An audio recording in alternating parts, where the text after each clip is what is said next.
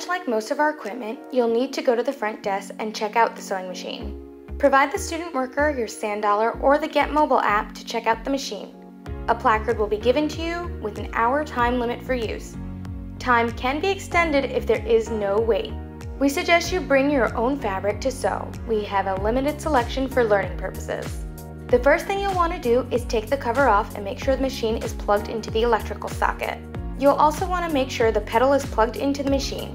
Place the pedal on the ground with the higher end facing you. Make sure to turn the machine on. Open the top of the machine to check your thread spool and lower bobbin thread. If there is no thread in the spool, grab a color you like from the thread box and follow the 7 steps to thread it.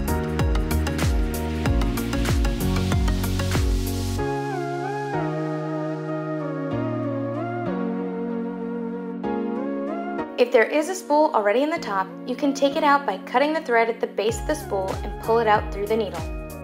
On the right side of the machine, you'll be able to select the type of stitch you want that will show up on the digital screen. If you need to change to a different foot, ask a student worker to assist you. The feet are located in the front of the machine. By pressing down on the black tab behind the needle cartridge, you will drop out the old foot and can replace it with a new one.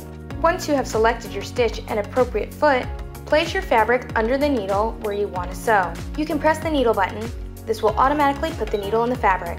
Next, you will press down on the white tab at the back of the machine. This will lower the foot. Click the back stitch button to help hold your 2B seam in place. Then put your foot on the pedal to start the sewing. You can adjust the speed from slow to fast on the speed lever. Once finished with the stitch, press the scissors button to cut the fabric loose from the top and bottom thread. And there you have it. You've learned some of the basics of sewing. Ask any of our staff for help. You will pay for the services up front once you finish. Thank you for watching.